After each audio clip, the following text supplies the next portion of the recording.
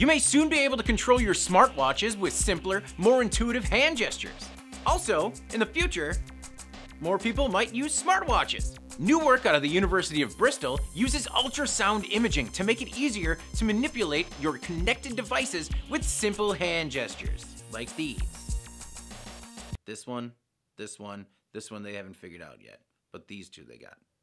That is an exaggeration, I think they have this too. The research team is using ultrasonic imaging, which is used predominantly in the medical industry to capture and identify muscle and tendon movements. Using image processing algorithms and machine learning, the team is able to very accurately classify discrete gestures and continuous angles. If you had a smartwatch connected to your personal IoT network, this means that you could have specific gestures to control your smart lamps at home. I mean, personally, I would still set it to the clap on, clap off. The clapper. Right now, it simply isn't practical to wear a trend-setting ultrasonic imaging sensor. However, with the growing popularity of smartwatches, who knows?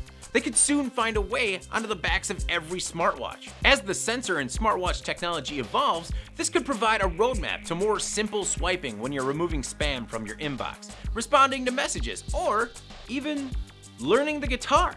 That's right, in one particular example, they show how the sensor could determine if you were holding a guitar string with the right amount of pressure or at the correct angle.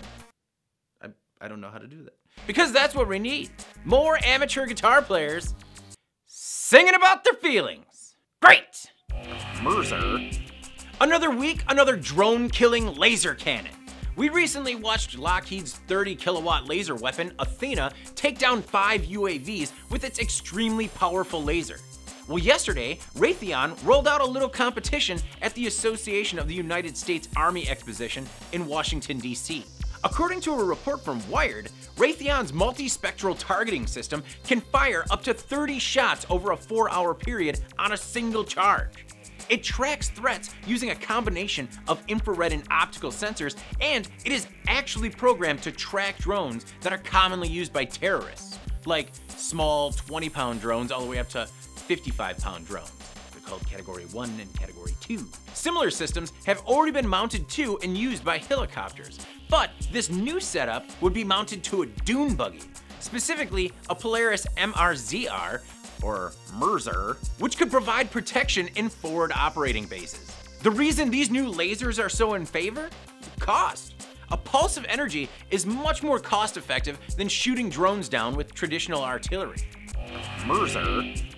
Spike Aerospace wants to build the world's first quiet supersonic jet. A jet that can fly from New York City to Los Angeles in 3 hours with low sonic boom. Sonic boom! According to the company, it will travel at Mach 1.6. That is approximately 1,227.63 miles per hour. The top of my head.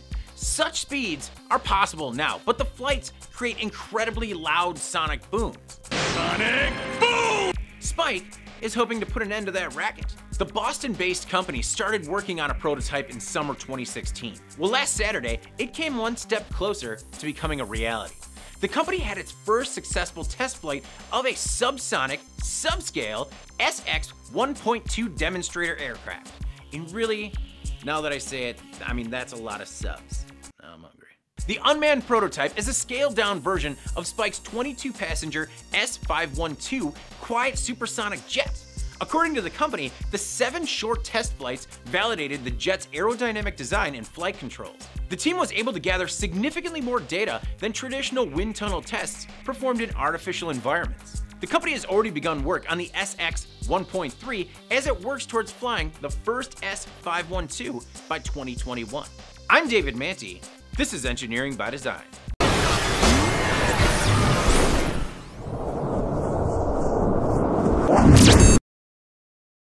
You know that friend that has the smartwatch and he's like, oh, 1 second. It's like, oh, please.